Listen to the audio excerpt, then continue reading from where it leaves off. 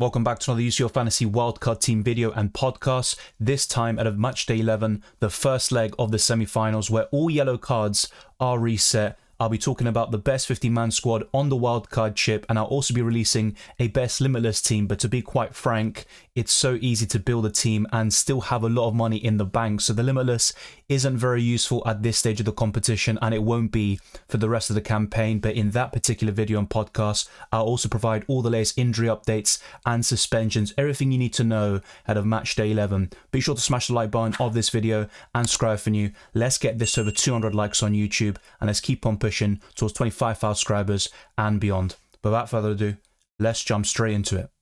Lunin has done an incredible job filling in for Thibaut Courtois, who's been injured for the majority of this season, but Real Madrid have a fully fit squad now. Ferland Mendy and Thibaut Courtois were the only doubts heading into this weekend, but they've both been included in the matchday squad against Bayern Munich for the Tuesday Champions League clash in the semi-finals. So it's only a matter of time before Courtois reclaims that number one spot. So Lunin might be a very short-term option, but so long as he's in that team playing for Real Madrid, I think he's the best goalkeeper in UCL Fantasy. And he also happens to be very cheap because he tends to be the second choice, but he's done a great job this season, and he could even fight Courtois for the number one spot. But ultimately, I think the Belgian will win that battle, and Lunin will be a very short-term option. Now, the second pick I'm going to go for the goalkeepers, I mean, look, it's a very simple one, I think, because you've got Donnarumma, you've got Manuel Neuer, but in my opinion, it's very simple to go for a cheap option from Borussia Dortmund in Kobel, who has been phenomenal. He actually has the most points of any goalkeeper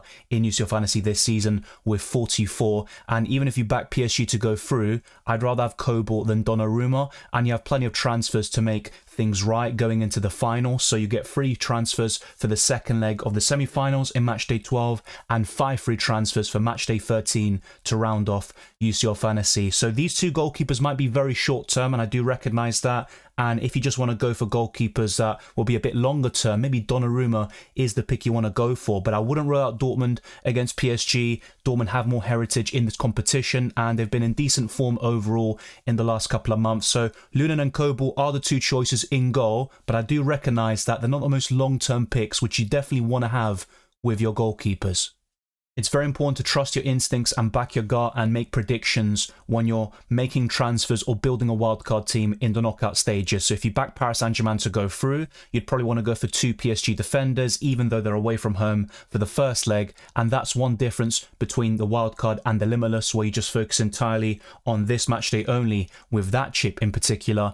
And you might want to load up on more Dortmund players, or maybe even Bayern Munich and favour the home teams, or maybe fancy an upset, despite the fact that it could go out at the very end. But Marquinhos is very good for ball recoveries. He's probably the best PSG defender on paper because of that reason. He's got a bit of goal threat as well. He scored some very crucial goals for Paris Saint-Germain in the Champions League over the last couple of years. So Marquinhos for me is probably the best PSG defender. But there's also another one who's just come back from a suspension for the second leg, and he made a big difference in that match against Barcelona, and that's Hakimi, and he's the second highest scoring defender, only behind Mats Hummels. Marquinhos is in third place as well. So I think these two are good picks on the wild card. I personally back Paris Saint-Germain to reach the final, but I think it'll be a very close game. We saw that in the group of death when these two teams faced each other, and Dortmund won at home whilst Paris Saint-Germain won the other game. So I think it'll be a very close game and decided by fine margins, but I'm personally going for these two defenders alongside the top scoring UCL fantasy defender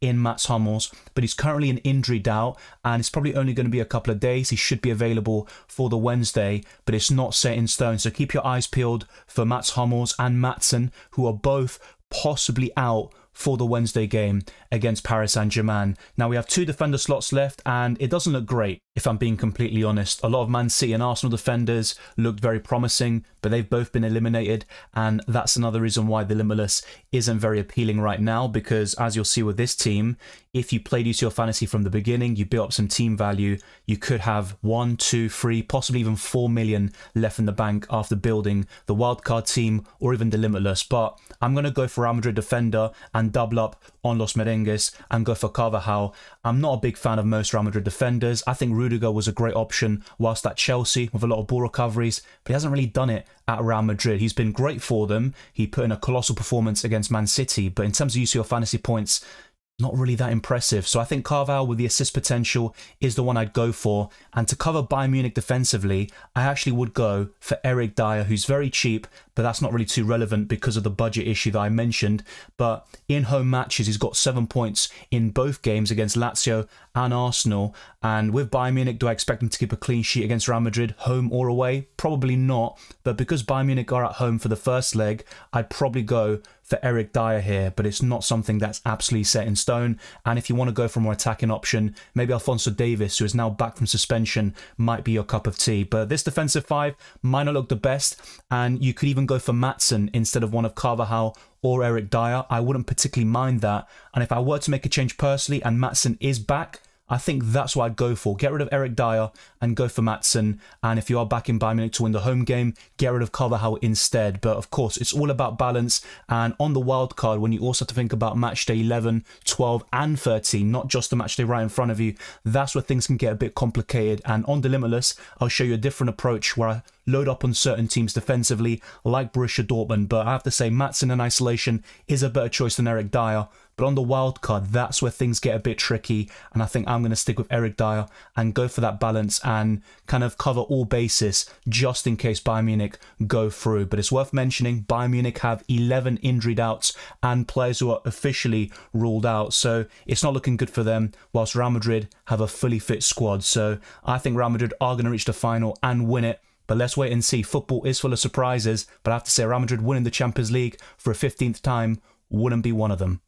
It goes without saying that Bellingham is essential at this stage of the competition. There's no doubt about that. He has been underwhelming in recent weeks and months for Real Madrid in terms of goals and assists. Of course, he did score that winner in El Clasico, but I do think his first half of the season was incredible, and since the injuries he has dropped a little bit. But in UCL Fantasy, I can't really think of any midfielder who really compares to him. You had Foden and Saka who are doing really well this season, but they're both out of the competition. So Bellingham for me is an absolute must-have and probably the best Real Madrid midfielder and asset that they have, although Vinicius Jr. and Rodrigo are certainly good options in the forward line. Now, in terms of the midfielders, I'm not a big fan of Leroy Sané this season. He's been very inconsistent in all competitions. I still think he hasn't scored in almost 30 games, which is incredible. And Jamal Musiala is a major doubt for the first leg against Real Madrid. He could be out for a couple of weeks. Hopefully that's not the case, but it's not looking too good. And we'll see the lineups for Bayern Munich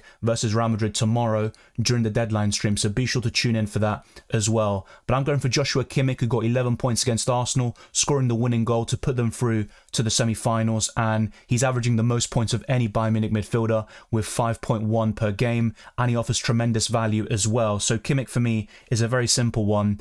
And now in terms of PSG midfielders, I think there are two options. You have Vitinha or Zaire Emery, and I'd probably go for Zaire Emery, but I'm definitely going to concede that Vitinha has the better form, and Zaire Emery has been very underwhelming in this calendar year. Not many goals or assists in all competitions, and I also think in the Champions League, Vitinha has been stepping up big time, so that could be a differential you go for as well. Zaire Emery is also quite low owned, to be fair, but I think that's probably the way I'd go about it. So if you actually compare the ownership figures, Vitinha has 4%, while Zaire Emery has 10%. So both of them low ownership, but it will go up by the time we get to the deadline, as we're kind of forced to go for the same players, as we only have 4 teams left in the competition. Now, to complete this midfield, another 50-50 call is Julian Brand or Sabitzer. I'm going to go for Sabitzer, who's even cheaper, and he tends to play even deeper, but his ownership is 2%, and he's got even more points than Julian Brand. And I think Sabitzer is capable of some big returns, especially in home matches. He did it in match day 10, and I think he could do it yet again for at least a home game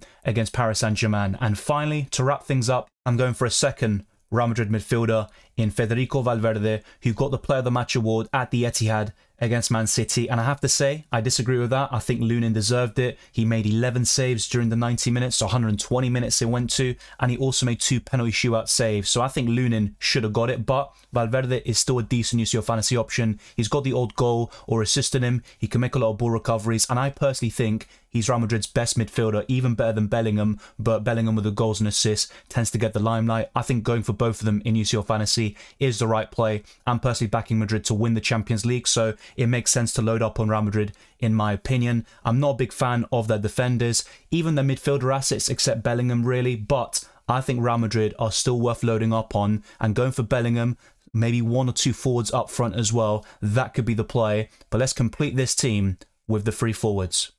Harry Kane is the highest scoring player in UCL Fantasy with 63 points, and despite all the injury problems that Bayern Munich have with Lima, Upamecano, who are doubtful, not to mention Gnabry, Sane, Musiala could be out for a couple of weeks, the same goes for Kingsley Coman, I think Harry Kane can still step up and score some goals even if Bayern Munich are knocked out. And in the home game, I think Bayern Munich have a chance of winning that particular match, but it's not going to be easy, and Carlo Ancelotti has an incredible record against Bayern Munich, 6 wins, 2 draws and 0 losses. The second forward I'm going for is Vinicius Jr., who is averaging 5.6 points per game, and he's really stepped up in the knockout stages. He tends to do really well at this stage of the competition. It's quite surprising that for Brazil, he hasn't really done it yet, but maybe this will be the year for him.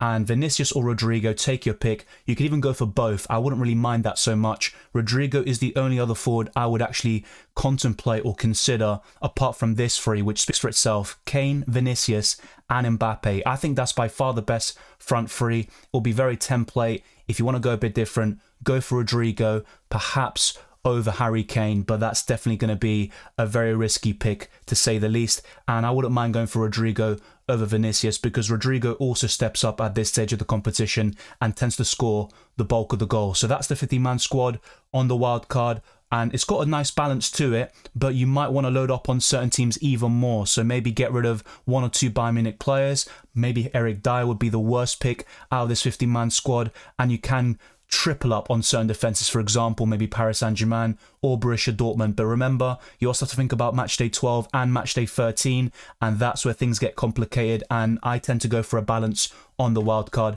at this stage of the competition. Now, to wrap things up, I'm going to also talk about the captaincy. And on the 30th of April, on the Tuesday, Bayern Munich are at home, and I think Harry Kane becomes a great captaincy option as a result. Now, it's between Bellingham, Kane and Vinicius for the armband. I'm personally going to go for Harry Kane and back him to score in this match, but it's completely up to you. And I'll discuss this in the team selection as well and the deadline stream, as I may have different feelings by the time I record those videos and live streams. And for the Wednesday, it's a very tricky one because Mbappe is away from home. He actually blanked back in matchday 6, I believe, against Borussia Dortmund. So he's not set in stone, but I think Mbappe would be my captain for the second day. He really steps up at this stage of the competition in the quarterfinals and semi-finals. So Kane and Mbappe are my current choices, but I'd also consider Bellingham, Vinicius Jr. and maybe a cheeky punt on a Sabitzer or Julian Brandt. But I have to make one final change to this wildcard team as Dani Carvajal is suspended for the first leg of the semi-finals against Bayern Munich. He picked up a yellow card against Man City, his third of the competition, so he will miss the first leg in matchday 11. Lucas Vazquez will likely play in his position. You can go for him instead, maybe even Antonio Rudiger or Ferland Mendy. I'd pick any single one of them, and at the moment I'd probably go for Vazquez. I honestly don't really like any of these options. It's between those 3. I mean, just take your pick from those. I'd probably go for Rudiger, but once Carvajal is back, he would be my favourite Real Madrid defender, but he will be out for the first leg of the semi-finals. Bear that in mind. This is the final 15-man squad on the wildcard that I would recommend, but there are certain picks that you can change about a little bit depending on your preferences. Eric Dyer could be one of them. You can upgrade him to Alphonso Davies, or maybe go away from Bayern Munich defensively entirely. Thank you very much for watching this video and listening to this podcast. If you enjoyed it or found it useful, then be sure to smash the like button and subscribe for new. Let's try to get this video to 200 likes and let's keep on pushing towards 25k subscribers and beyond. You can also follow me on Twitter and Instagram, DylanRCM, and check all the other links in the description below for the Patreon, Championships Discord server, the UCL Fantasy League, Draft Hound, as well as Spotify and Amazon Music. Leave a 5-star review on my podcast. It'd be greatly appreciated. As always, I wish you all the best of luck for Matchday 11 and the rest of the season, and I'll see you next time.